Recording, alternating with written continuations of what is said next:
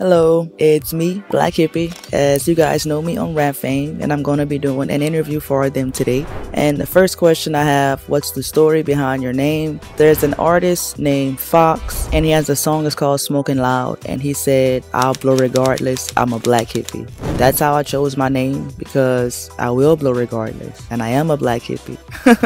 Who's your biggest musical influence? I would say Juice WRLD, because he let the world know that it's okay not to be okay. And he was also able to sing and rap about it. Like, depression is real. So I feel like he paved the way for artists like me or you to do the same thing.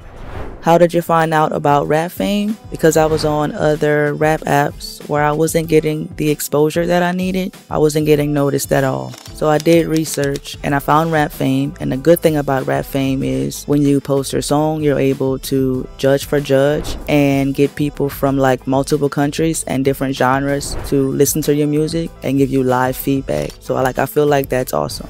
Tell the community about my crew, Hippi Land. Hippi Land is about diversity.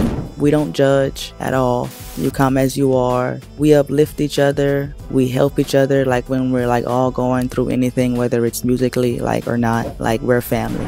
If I could collaborate on Rap Fame with anyone, who would it be? Natir. We already have a collab out and we're gonna be soon putting another one out. But the one I'm talking about is called Truth, and I feel like that was the best song like I've ever did. So thank you, Natir. That's all I ever wanted was the truth. Just the pain I held in, I never thought I could lose. It's the pain of my regret, leave that no refuge. So now y'all know Black Hippie is to speak for the youth.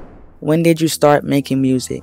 I know it was back in 2022. I've evolved and I don't sound the same. I've got better quality now, so it's different. What are the biggest challenges facing upcoming artists today? I would say finances. Not everyone has the money to market their music and get it out there for the exposure. But that's the good thing about Rap Fame. You can judge for judge as much as you want, and a lot of people will hear. You get like the live feedback like I've mentioned earlier. So that's awesome. Any final comments for the community?